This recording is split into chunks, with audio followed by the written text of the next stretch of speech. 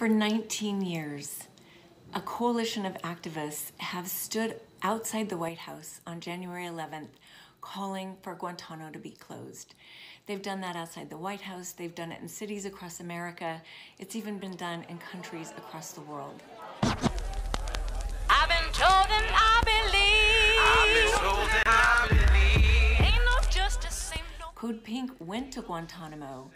Medea Benjamin, Ann Wright, Cindy Sheehan, myself, we went outside Guantanamo with family members of those held inside, calling for the closure in 2007. This has gone on far too long. It should never have happened. 40 men remain in Guantanamo until today. This is 19 years after its opening. They are all Muslim. 10 have already been cleared to leave and are still being held.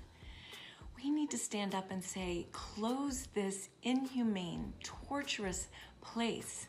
Tell Biden, this must end.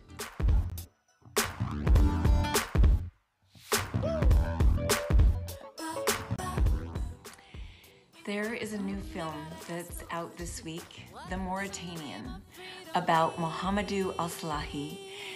This film exposes the violence of the US government to innocent men, over 900 of them, held in Guantanamo Bay.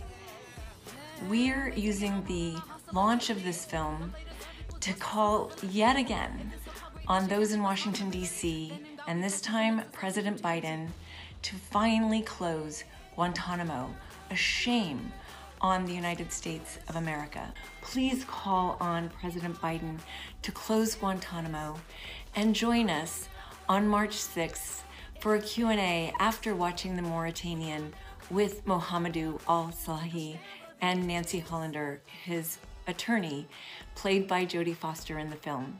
We hope you can join us. We hope you can act now. Thank you, and onward to peace.